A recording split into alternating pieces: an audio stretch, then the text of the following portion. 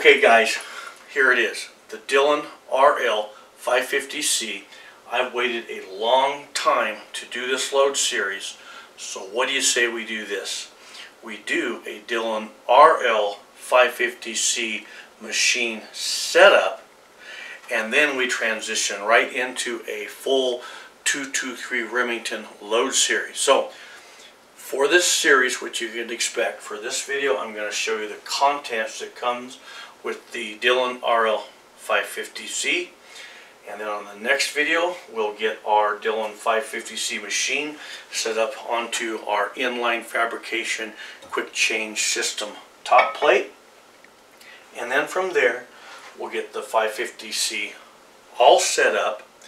Then we'll install the caliber conversion kit, then we'll install the dies, and by the end of this load series, if you've also followed along with your load data manual and read what you need to read, you'll be shooting your reloads at the range and you'll feel confident, okay? Very safe, right? So, in taking a look at the contents of our Dillon RL550C, at the very top of the box you're going to find the two most important pieces in the box. This is what they are. The first one is get ready to reload. When I looked at this, I realized Dillon has studied the market. They've studied the customer. Why? I know how I learn is through reading and pictures, right? It's how the human mind works, right? Especially with reloading, when we're only referencing really quick. So this is something you're going to want to keep next to your manual all the time. But now I want to say this. This comes with running my channel since 2013 and talking with viewers. Right here, you need to keep that next to your machine.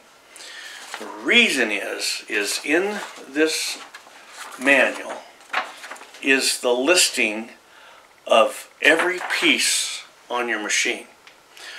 What I would never do is, if I had an issue with my machine that I couldn't figure out, I would never call Dillon and say, I've got a problem. This thing, it's not going all the way back and forth.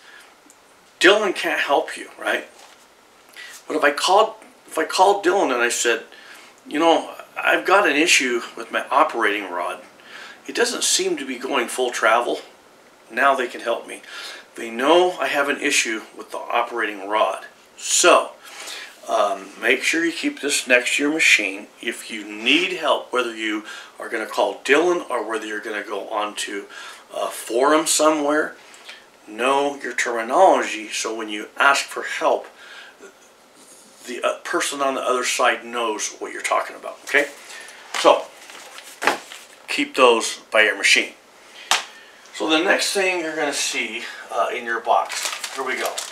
This is going to tell you when your primers need to be refilled. It has a battery. Don't lose it. We'll get that assembled onto our machine when we get to that point. Right here. Your primer pickup tubes and all your pins and all new plastic tips, and there's a spring in there. And then if you look closely, there's this thing in there. No, that's not a thing. That's an operating rod. See, we're learning terminology. That's the whole point.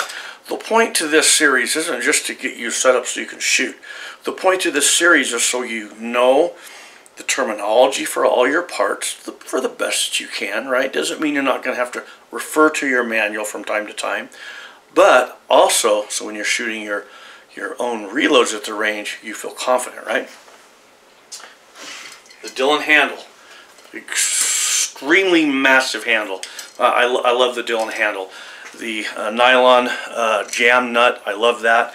It's going to stay put. They got the hole going through the center there, so you can run, you know, you want to run a punch through there and hold it, or one of the hex wrenches that they provide, you can hold it while you tighten that jam nut, okay?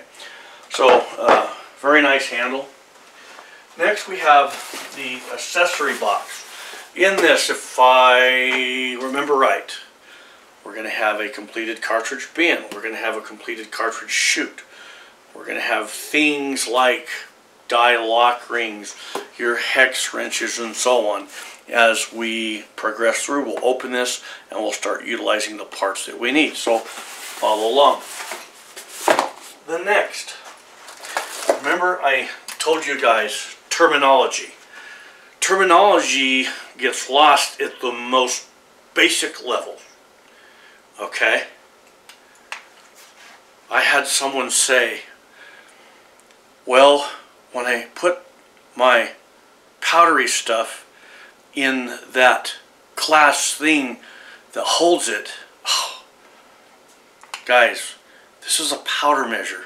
This is a powder hopper terminology, right? Okay, so Dillon powder measure. I love this. I love the fact that it's a straight vertical drop, shift, drop. I love it. It's a great setup. Very intelligent design, okay? So there's our powder measure, and then when you pick this up, be careful, pinch points, okay?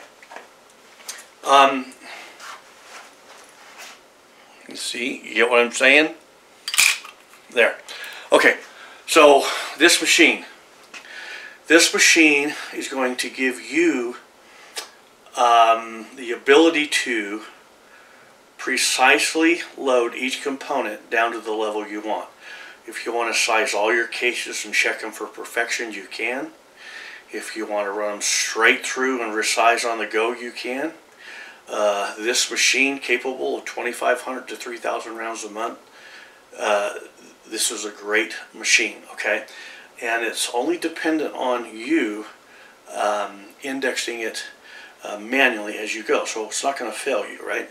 So, very, very nice machine. Now, for your box, I would highly suggest you save this. Dillon, in my opinion, does the best job of packaging their machines. What I like about this, down the road, if you decide to move, you know, residence, or you need to send your loader back to have it rebuilt because you did 10 billion rounds on it, right? Which we know it's capable of that at least, right? No, the Dillon loaders, if you wear it out and you need to send it back to Dillon, you have something to send it in. For all my machines, I keep at least one box that will fit that machine for Dillon, so make sure you keep this. That's pretty huge. So there we go. So what do you say on the next video? We take our machine, we get it set up on our inline fabrication quick change system top plate. Alright, we'll see you on the next.